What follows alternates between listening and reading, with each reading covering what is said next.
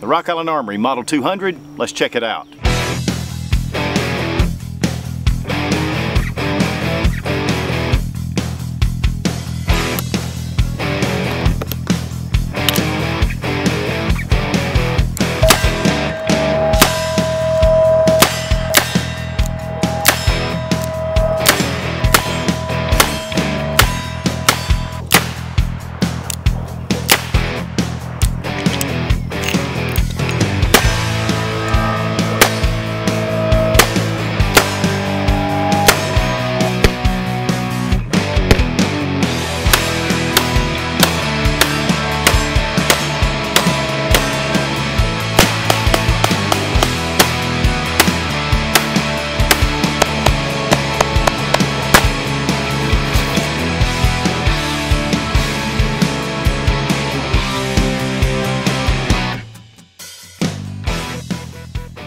Rock Island Armory is known for its 1911s, but they do make a line of 38 revolvers.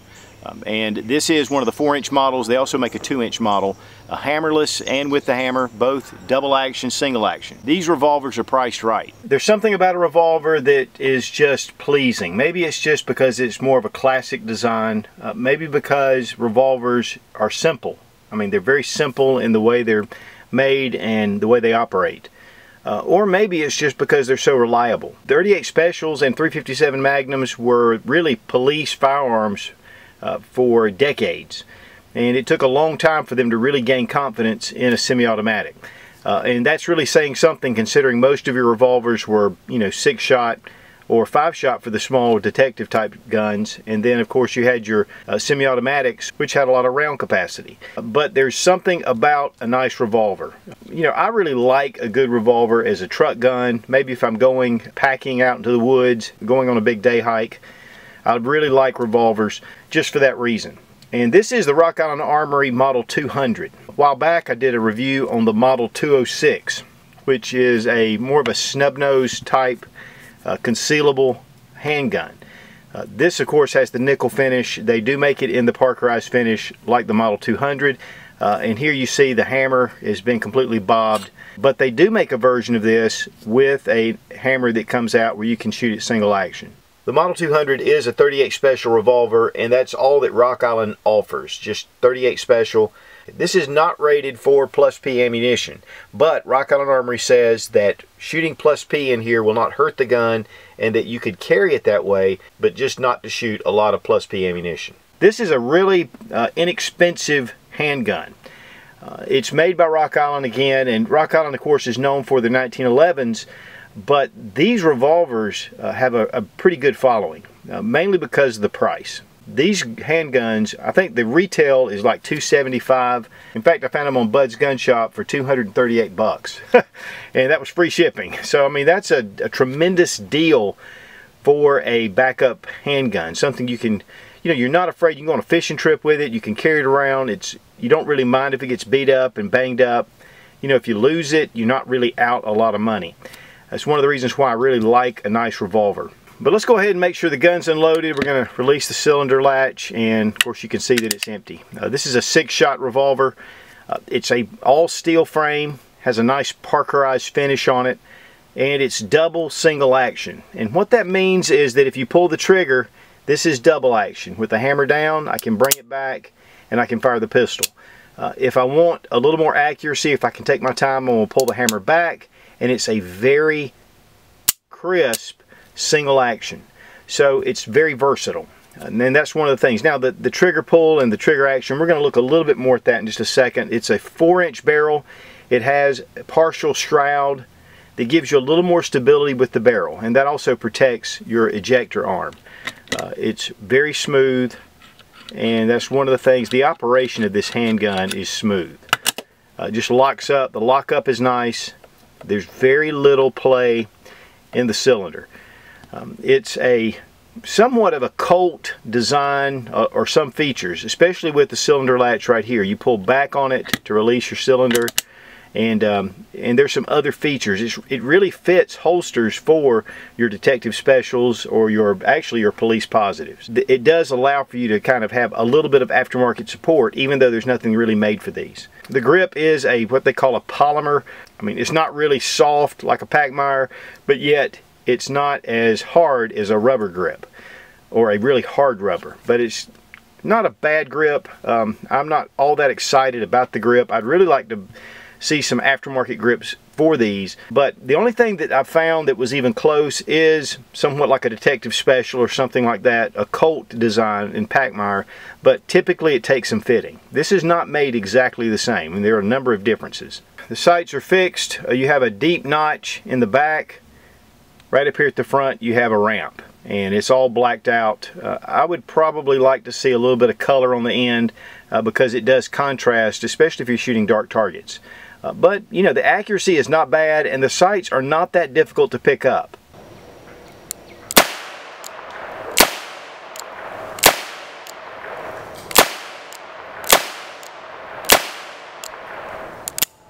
When firing single action, you have serrations on the hammer. Really easy to grab hold of and to pull back. You have a very positive grip here. The latch also has serrations, so when you grab it you can just pull it back, snaps into place. Trigger is smooth. Here you can see the cylinder rod has a nice little knurling on here to allow you to spin that, and of course getting the shells out, not too difficult. I mean, you can tell it's very smooth, and that's one of the things a lot of times about inexpensive revolvers is they can be a little gritty, they can be heavy, and there can be a lot of stacking. And that's one of the things I found not only with this one but also with the 206. The weight of the pistol is 28 ounces, and of course it's all steel.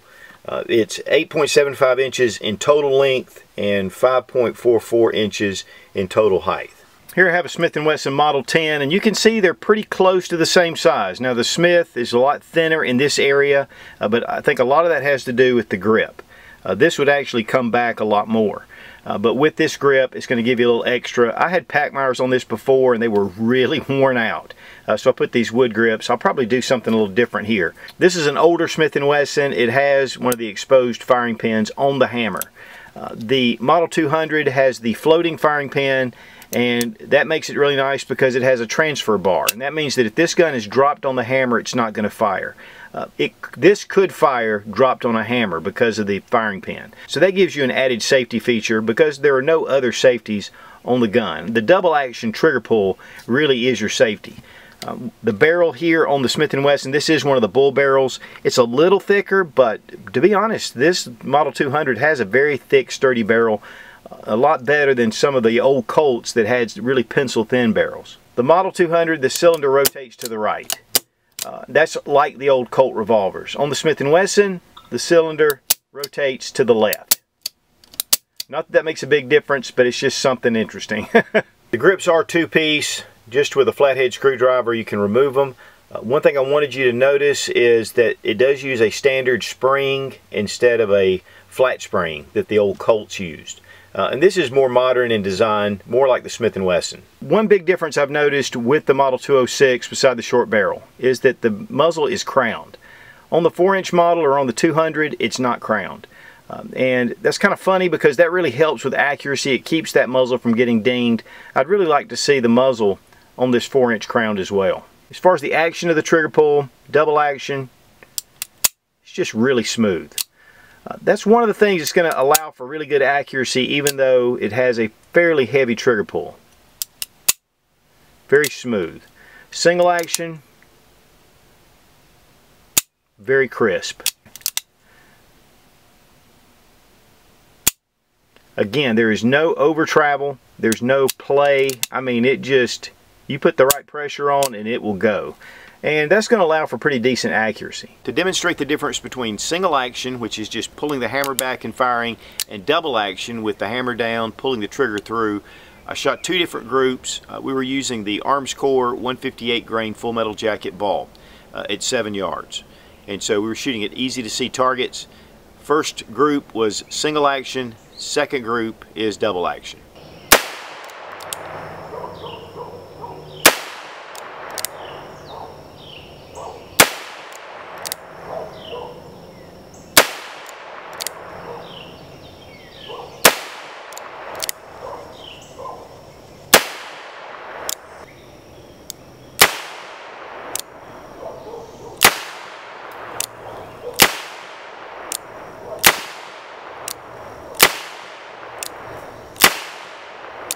Now at single action, we had 4 shots right in here and then a couple a little bit high, but pretty decent sized little group. Here's the Armscor 158 grain ammunition. Now here with the double action, we were shooting just a little bit to the right. You can see the groups are a lot more spread out, 2 and 2 and 2. So, you know, there's a difference between shooting single and double action with your accuracy. And again, the point of impact even changed from shooting about right in here to right in here. Of course, the more you practice with double action, the tighter these groups are going to be.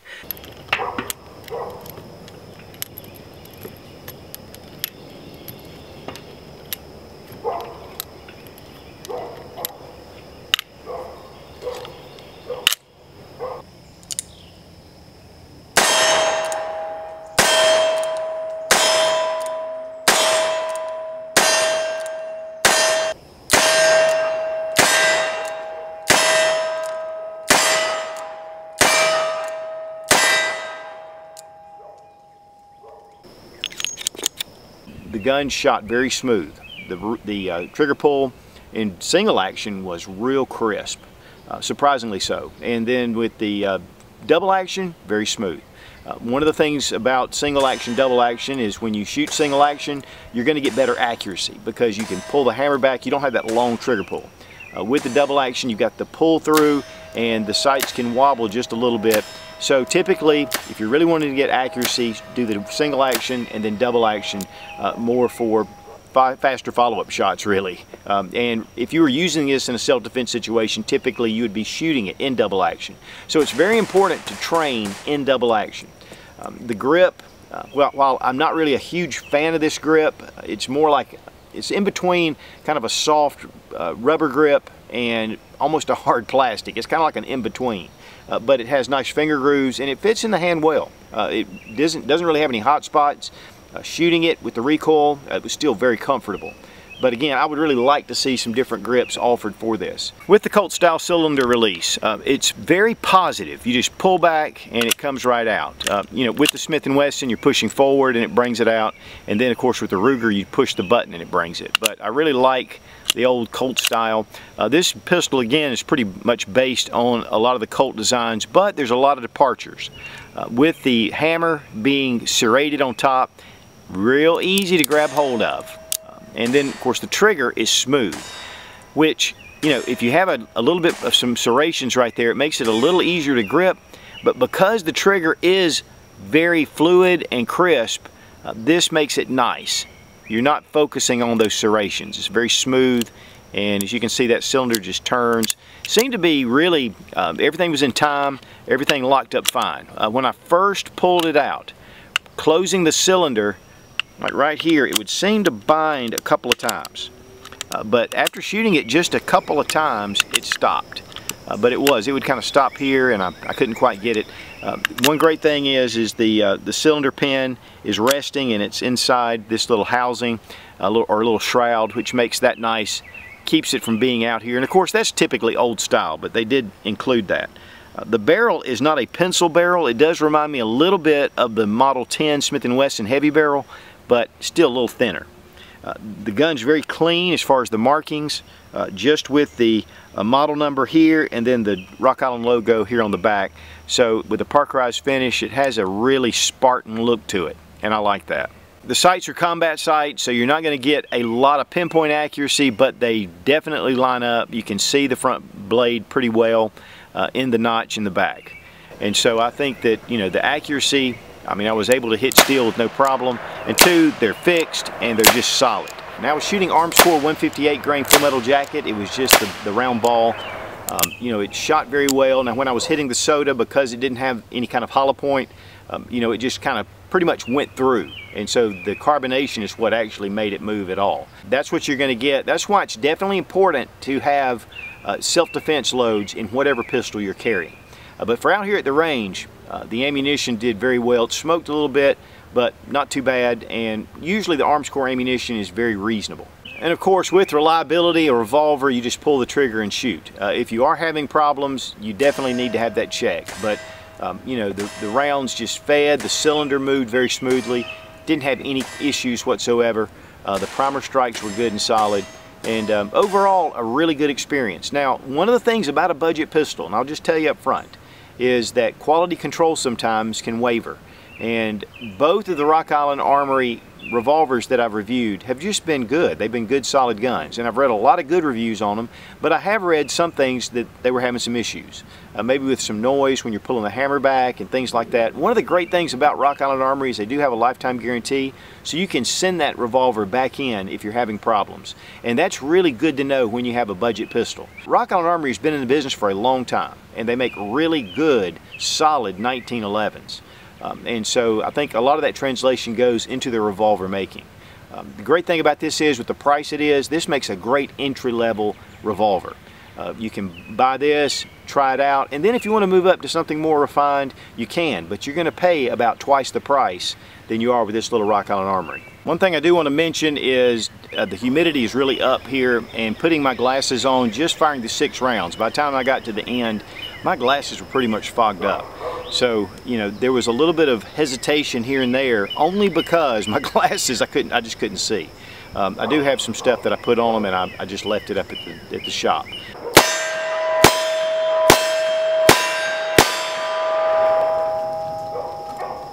So now let's talk about pros and cons of the pistol. As far as pros go, it's a very smooth trigger pull. Everything just functions very well. I had no problems at the range. Very smooth action. Definitely the price is a big plus. Talking about, you know, under the $250 range, which really makes this a great gun, again, to do a lot of things: truck gun, fishing, hiking, whatever you're doing, to be able to carry this. And the Parkerized finish is pretty good in outdoor environments. In fact, that's the reason it was designed in World War II for the Navy, is to keep metal parts from corroding. It's a very solid pistol. Everything, the cylinder turns freely, the lockup's nice. As far as cons go, one of the big things is the grip. The grip's fine. I like the grip, and I would keep it on here without too much problem. But I'd like to see some aftermarket grips or some different type grips. That would be nice. I think that the standard 206 wood grips will fit on the Model 200, but then you've got a small, narrower grip. And for this size pistol, I'd really rather shoot this gun with the larger grips. Gives you a little bit more for felt recoil. These are not rated for plus P, but according to Rock Island Armory, they don't rate it for plus P because they don't want somebody to shoot a steady diet of plus P in here. They've said officially that shooting plus P in here is fine, and if you want to carry plus P, that's fine, but you just don't want to shoot a whole lot. It'll wear any gun out.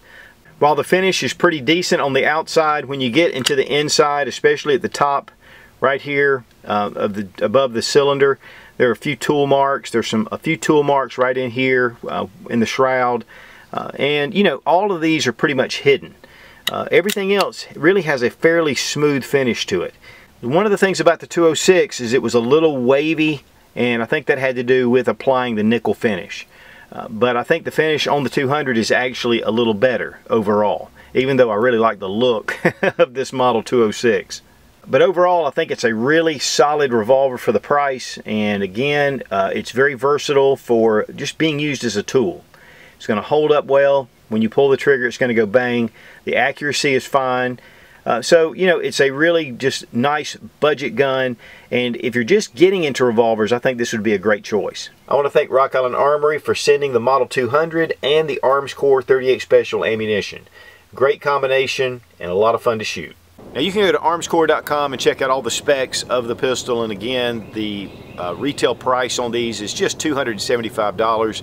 I've seen it in a number of places for under the $240 range. And so it's just a great buy if you don't have a revolver and you want to check it out. This is a great way to get introduced to this classic and traditional way to shoot firearms. And one of the things about a revolver is it just works. Be strong, be of good courage. God bless America. Long live the Republic.